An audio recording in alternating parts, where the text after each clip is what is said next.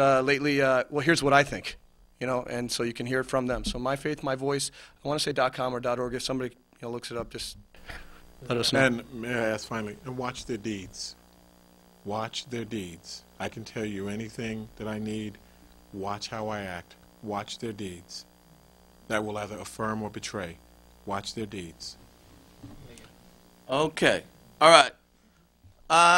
The question here, by the way, I actually want to add just a little something there, because I think that, well, let me introduce my question. I can hit two birds with one stone. It's addressed to me, so I guess I'll try and answer it lest somebody think I'm just avoiding questions here.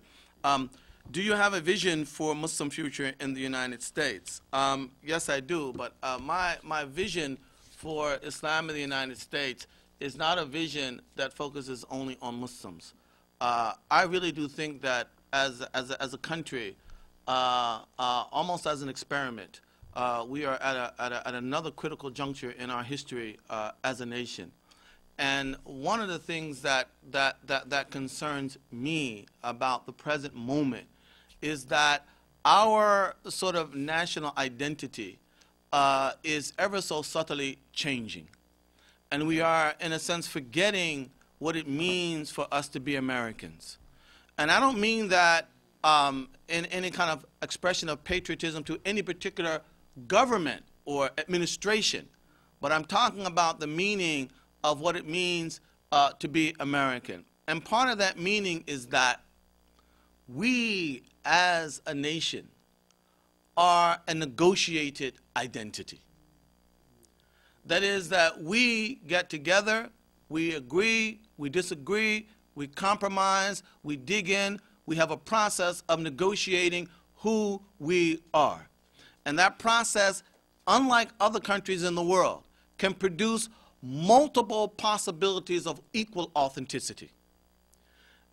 That's what America was always meant to be. I mean, going all the way back to the founding fathers, all right? People like Benjamin Franklin said that if the Mufti of Constantinople were to send an emissary here to teach the religion of Muhammad, he would find a pulpit waiting for him, all right?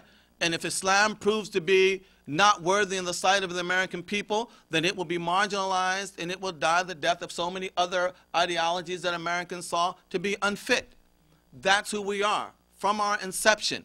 You know, if we were France, we would never be sitting around trying to decide, let's see, what language are we going to speak as our national language? All right? We had to decide that as Americans. And the point that I'm trying to make here is that, you know, the present moment is one in which there are forces out there that are trying to get Americans to stop the process of negotiating in terms of who we are, of insisting that their understanding of what it means to be American is the understanding, and everybody else, without negotiation, simply has to conform to that. If that movement is successful, we will all be impoverished in this country, all of us. And so my future, my vision for America is one in which Muslims make their contribution to sustaining the negotiated character of the American project, right? Now, and I say that to come back to this question of, you know, why don't Muslims speak out? I mean, I too, you know, have my problems with why do I have to answer for, you know, other Muslims. But I think that to some extent, you know, that's human nature. But beyond that, I think that sometimes we have to question the question.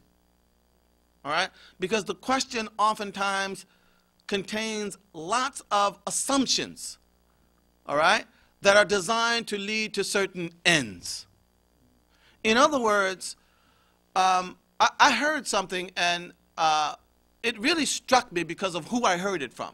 I heard it from Jim Brown, the football player. If anybody knows about Jim Brown, he's a very activist, very much into promoting the interests, particularly of the black, but not exclusively the black community. And I heard him say once, he said, you know, people talk about Jackie Robinson breaking the color barrier. He said, Jackie Robinson didn't break the color barrier. Branch Rickey broke the color barrier. Branch Rickey was the white owner of the baseball team that hired Jackie Robinson. All right? And my point here is simply this. Jackie Robinson lived in a time of abject racial discrimination against black people in America. You know, to say, well, why aren't more white people speaking out, is to do a great disservice to people like Branch Rickey. There were millions of decent white people who were doing what they could do. The mere fact that they weren't able at that moment to overturn the system should not be construed to be, well, they just don't care. Right? Muslims are speaking out all the time. And I think the assumption that we can only know when Muslims are speaking out when there are no more extremists, no more idiots, all right? No more contorted peoples left in the Muslim community, I think that's a very unfair criterion. It would be unfair for America. It's unfair for Islam. All right? And I think that this kind of fair-mindedness is a part of what we have to bring back to our country and to our social existence, I mean, as a nation, right?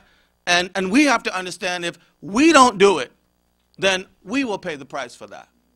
And today it's the Muslims. We don't know who it's going to be tomorrow, right? So that's my spiel. All right, next question. The question is entitled for non-indigenous.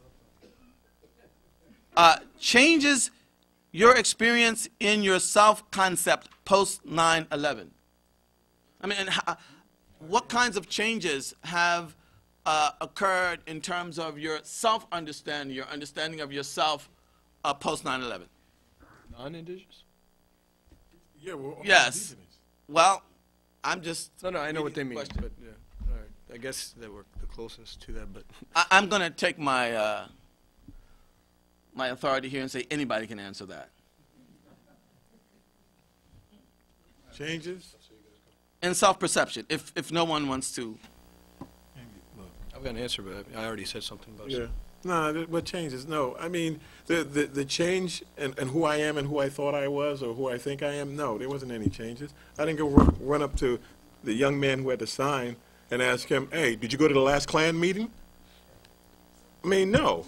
Who I am, I've been identified who I am. I'm cool with who I am. I think maybe the biggest change for a lot of Muslim communities has been the need to, as Chris was talking about, sort of get people to know who we are. And I think that's what this forum is about, and many similar type forums, open houses at mosques and things like that.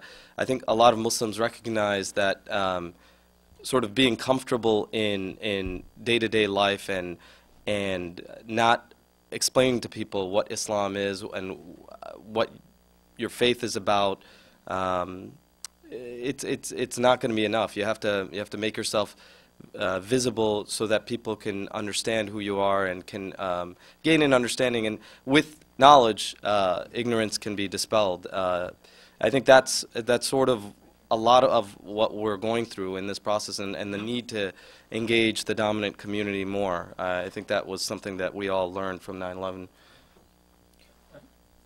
Well, I mean, I guess for me, actually, I did go through a lot of changes. I became Muslim 3 months before 9/11, and so I was like this, really wide-eyed, happy convert, and it just rocked my boat. I was like, what did I join? So, and it wasn't really that I doubted Islam. My faith in Islam was still there, but it was kind of like, I didn't know what a Sunni or a Shia was when I became Muslim, let alone any other differences, and like who Osama bin Laden was, but I saw him on TV, and he looked like a very pious Muslim to me that had a big beard and a turban, and I was like, this is the type of person that shouldn't I be listening to him? And it was so for me, 9/11 was a catalyst to really, really put me on a path of searching, and I'm still on that path, so 10 years later. Trying to figure it out. Yeah, I mean, I had already alluded a little bit how it changed, but if you're saying in my identity, well, one thing I'll say in terms of being an American, you know, I've always been a very patriotic and very strong American to the point where, you know, my heritage is actually, you know, my parents are from India and Pakistan, and we would make trips out to Pakistan from time to time, and I would invariably get into very heated arguments with my cousins, all the time, because, you know, it's like international hobby. It's not just Pakistan. It's all over the place. I mean, it's not just Muslim countries. It's all over the place. You go anywhere, whatever. You know, why is America doing this? Why is America doing that? Why is America? And of course, when we're here, we have the right as Americans to critique our own, you know, country. But nobody else has that right, right? You know, that's the point. That's how you feel. And so I was like, you guys don't know what the heck you're talking about. You wouldn't even be around if we weren't, you know, like that kind of thing. You know, so I get into these types of things. Now, after 9/11 happened, you know, and all this stuff starts, you know, they start hearing all these stories about what's happening to Muslims in America and all this kind of stuff. You know, I have to play that role of, you know, defending America, you know, while, you know, things are still happening to us here. They really are, you know. We really are being targeted, but now I still play that role. But the other thing is it's made me quite indignant to see some of the stuff that's going on, you know. To have somebody try to take ownership of America when they don't own America. I am part of that ownership. This is my country, okay? So how dare you? You know, you can leave. You go back to your country, wherever that was. All right, seriously. I mean, you know, don't even try it. So that's how I feel. And really, you know, my waking hours, and I can tell you, everybody on this panel right now, I know everybody's working on that. That's one way that we're a little bit probably different than, say, people of other faith right now, is because for self-preservation, we want to stay here. It's not like I want to pick up and leave or take my family somewhere else or whatnot. This is our country. So we want to preserve what we believe America is. So we are working towards that. So why are we getting more politically active? You're going to hear people telling you, oh, Muslims are getting more politically active because they want to take over the country. Well, first of all, we're not doing a very good job of that, are we, you know? So secondly, the reason we're getting more politically active, and make no, you know, have no doubt about this, is for self-defense. That's right now, that's right. Obviously, we have positive things to contribute, but it is self-defense.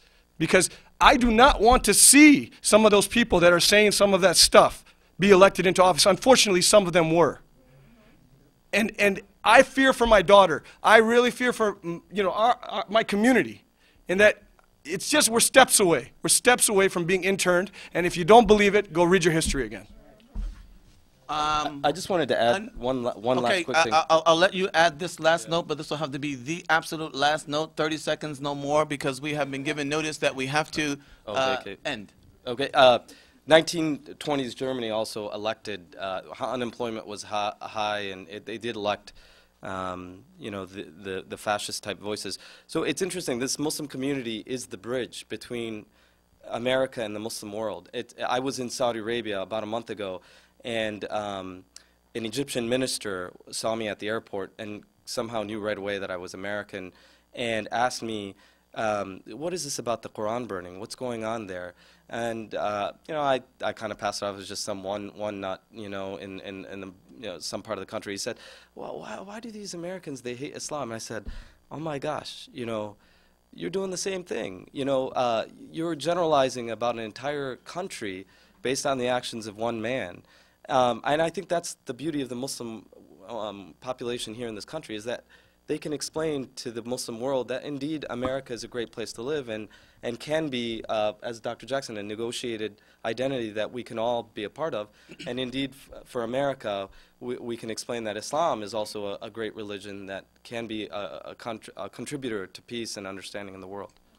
On that note, I'd like to thank all of our panelists and thank all of you for coming. Thank you very much. Good evening.